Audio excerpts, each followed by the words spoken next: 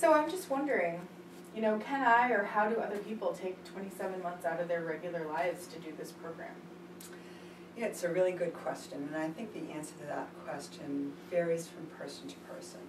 I guess I would say a couple of things. First, I'm happy to connect you with a couple of students and ask them how do they manage to take 27 months out of their lives to do it. I would also say, though, that this is a program that does create a lot of room in that you are in an internship from September through April, where you're often going back to your home communities, to the supports that you normally have. You're in the field 30 hours a week, over 4 days.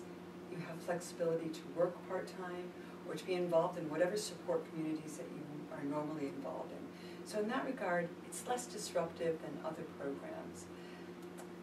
Ultimately, I think it's a decision that it's a question that's best answered if you ask other people that are in your life like a partner or family members who know you well and know what your challenges are, know what you need to succeed, and think about it with them. This is a real investment in the long-term options for you in terms of your career. What I will assure you is that a degree from Smith is incredibly well received in the social work community. So it is an investment in yourself. It does take a lot of juggling to enter a full-time program, and that sometimes takes a lot of foreplanning.